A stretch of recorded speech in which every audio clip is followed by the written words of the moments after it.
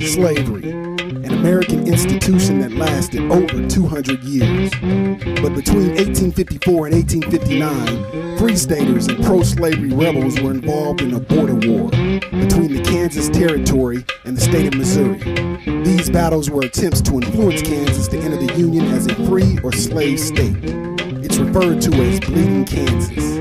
Unlike most abolitionists who still advocated peaceful resistance, these men used violent actions to abolish slavery. Of all the men involved in Bleeding Kansas, none left a legacy like John Brown. He believed that all people were equal in the eyes of God, so therefore racism and slavery was such a sin that it had to be wiped out. So he saw this as the theater of action where he could really start the process of ending slavery. John Brown and his sons, they would fight, and he would get together blacks and whites to fight with him.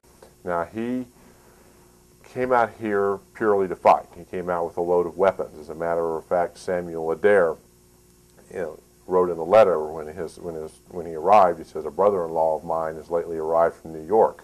He has very much the warlike spirit." John Brown was called a terrorist to many white people because they would be fighting these people wherever they were. And they fought down just below Lawrence, Kansas, and finally kept fighting until they went all the way across the country. And that's when he got caught at Harpers Ferry when they started to raid the armory there. And even then he was double-crossed because he had a group of whites and blacks that were supposed to have gone with him on that raid, but they didn't show up. And then as a consequence, he didn't have enough men to make that fight, and they shot him, healed him up, and then hanged him at Harpers Ferry. Well, his goal was to gather up arms from the National Armory in Harpers Ferry, Virginia. And what he wanted to do was gather up those arms and gather up slaves, free slaves, and take a certain percentage of them, train them to be guerrillas, go down the Appalachian Mountains, go out of the Appalachian Mountains, send them out to plantations, free so many slaves it would cripple the southern economy, deprive them of slaves. He wanted to keep doing this till he got literally down to the Gulf of Mexico. Now, if that sounds like something would never work, a lot of people believed it did, and so much so the Union Army believed it did, because that's roughly what they did in a larger fashion with more men in Sherman's march and throughout the South during the Civil War. Brown was just thought he could do it on a smaller and slower scale.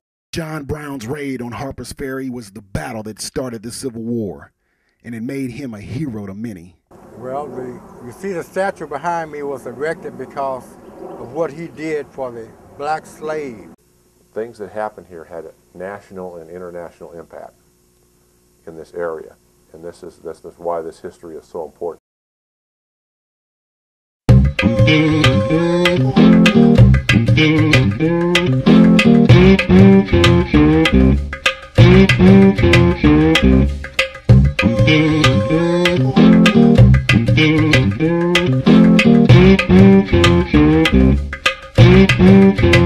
Thank you.